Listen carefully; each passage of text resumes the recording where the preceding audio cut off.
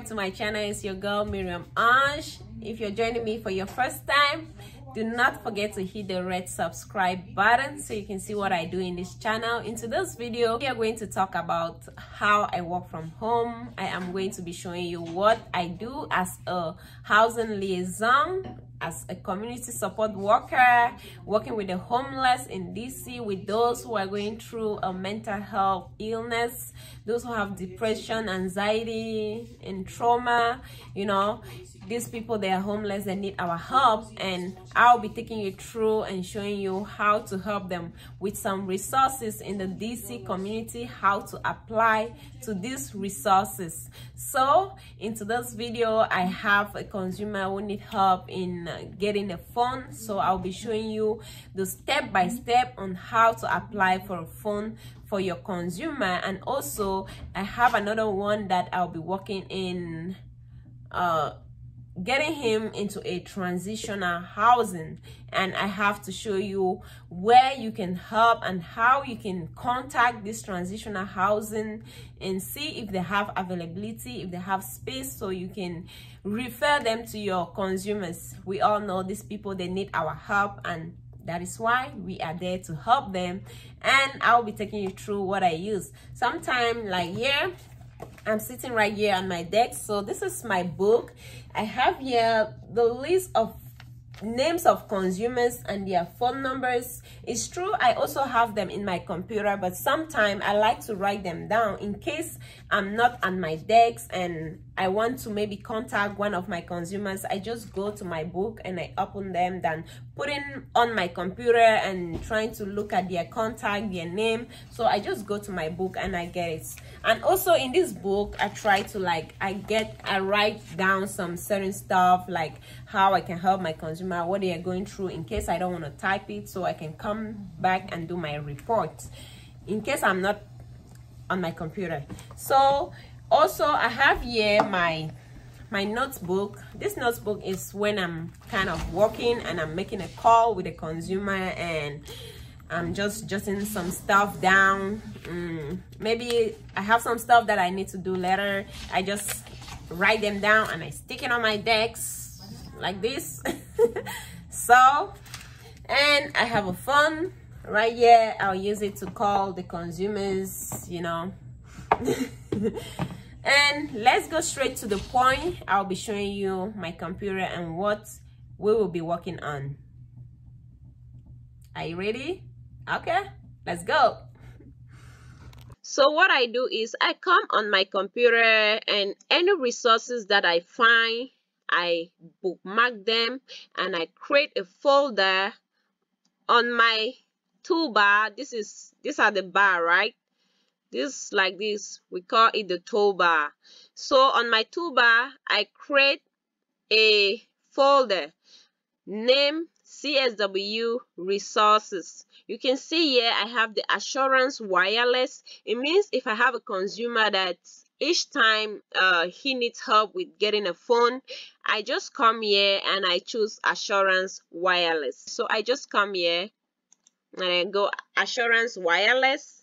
You see, here is it takes me directly to the assurance wireless, and I come here and I put the zip code. Since it's in DC, this my consumer is in DC, and I put the zip code. I already know my consumer zip code. So if your consumer is living in the home, you can actually put his home address when you're applying for the phone, right? But if he doesn't have a home, and you can use your office address. Like most of the time, those who are homeless, for my consumers who are homeless, they don't have a fixed address, I will usually put the zip code of, you know, of my workplace, of the office. So yeah, my consumer have a home, so I just put the zip code. You see, it takes me straight to the page where it will say apply. I've already put the zip code, and I come here and I say apply now.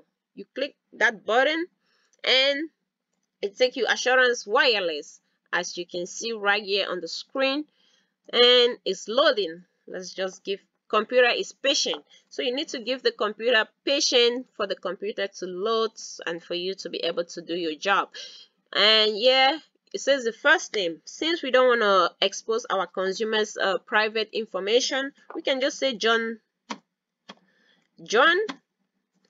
First name, we have John. And the last name, we can say Doe. We always use John Doe, right? Yeah, John Doe. We say John Doe. So you put the name, and yeah, it says contact information. What is your phone number? Consumer doesn't have phone number, right? The consumer doesn't have phone number.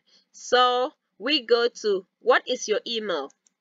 The consumer doesn't have an email address. These people, they are homeless. Some of them don't have, you're applying for a phone, he doesn't have a phone, so you don't have a phone number, and you don't want to put your phone number over there, because sometimes you might put your phone number and this Assurance Wireless, they'll be calling you. You know, we already have a lot of consumers in our contact, and we don't want to be putting and people sending on us calling us unnecessarily.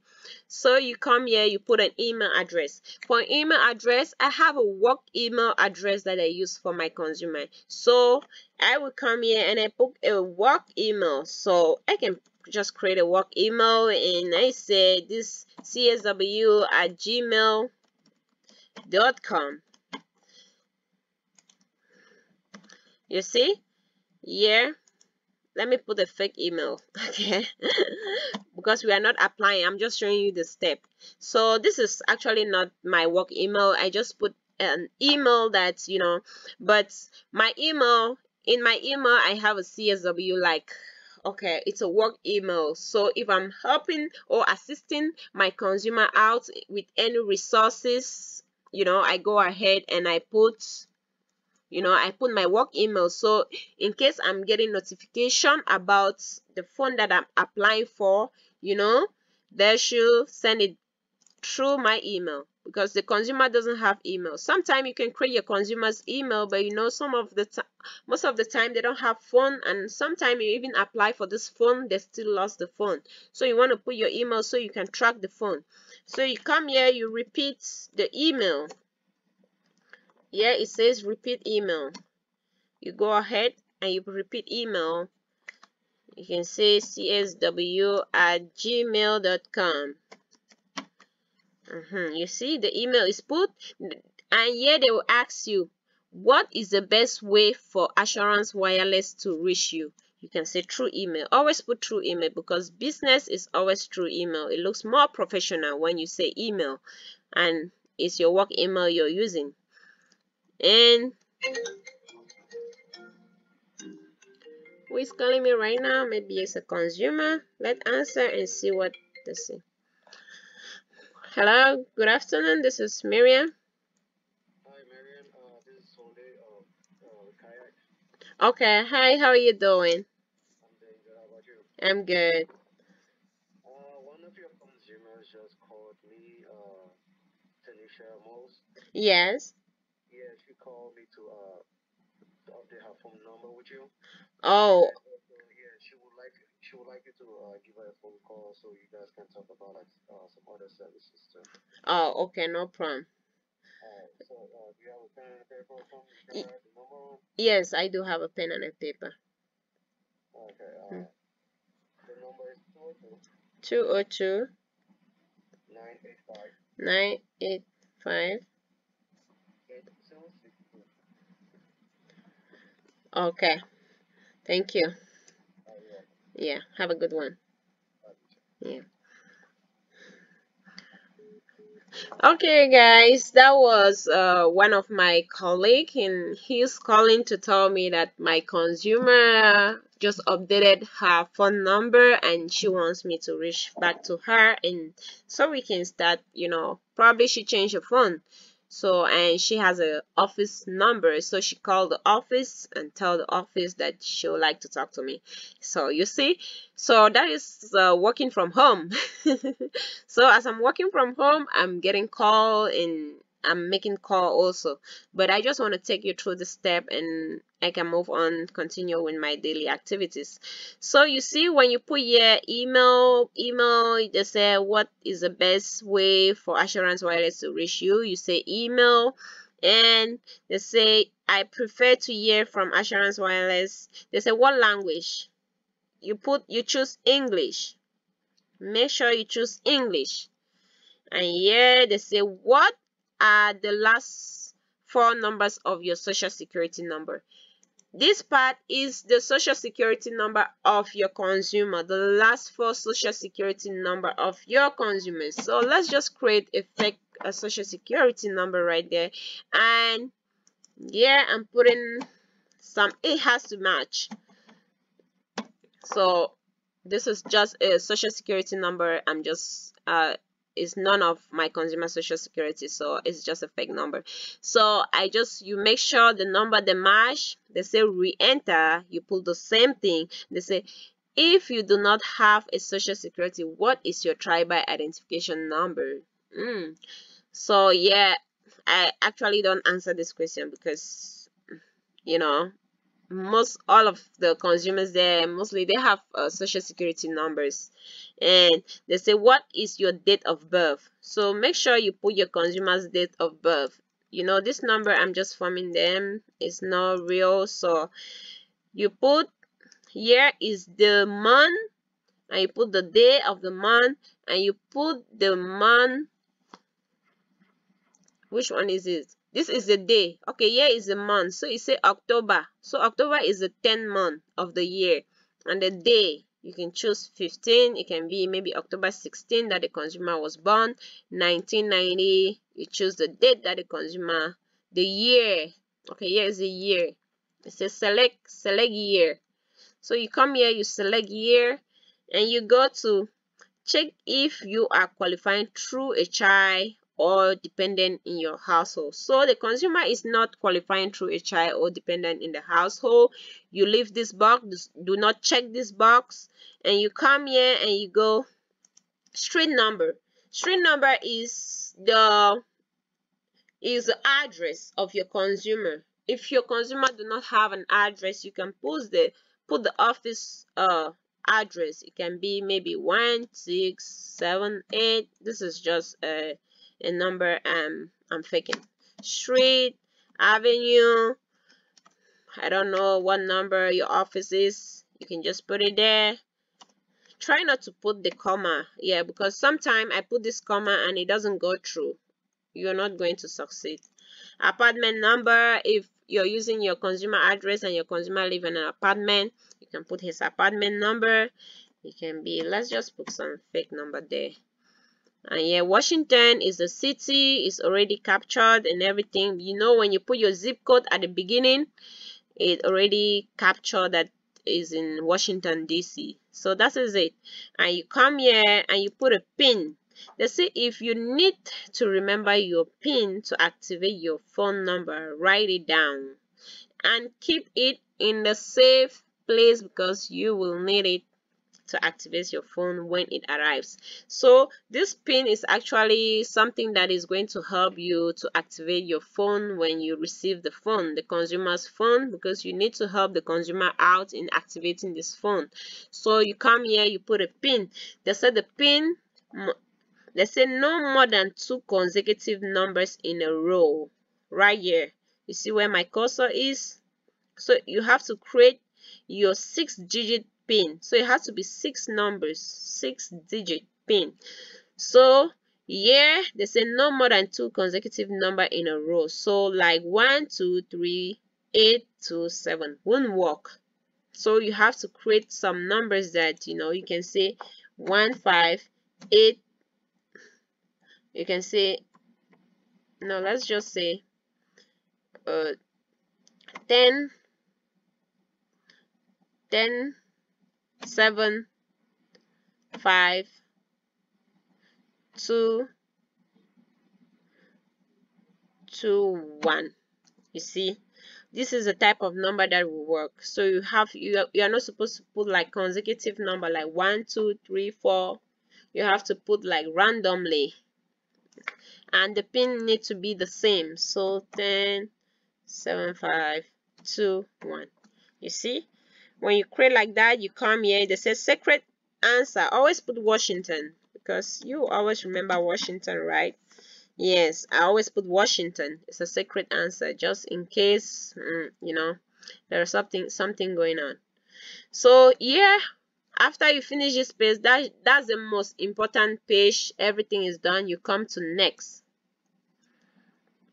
You see what?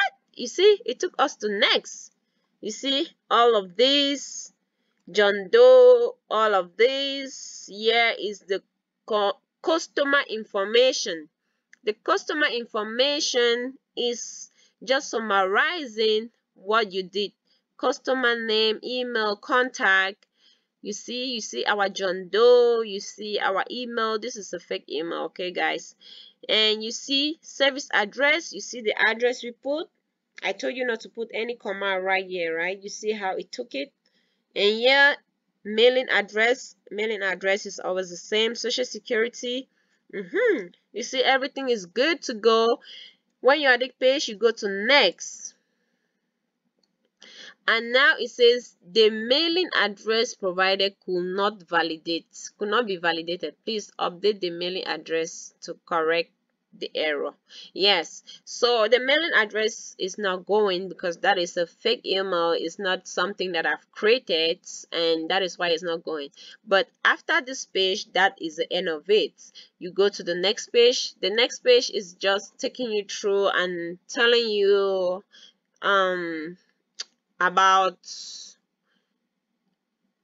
about confirmation and telling you if your consumer is going to be qualifying through a Medicaid. Most of our consumers, they have Medicaid, so they will be qualifying through Medicaid. So you have to tick where it says qualifying through Medicaid, and you choose that part.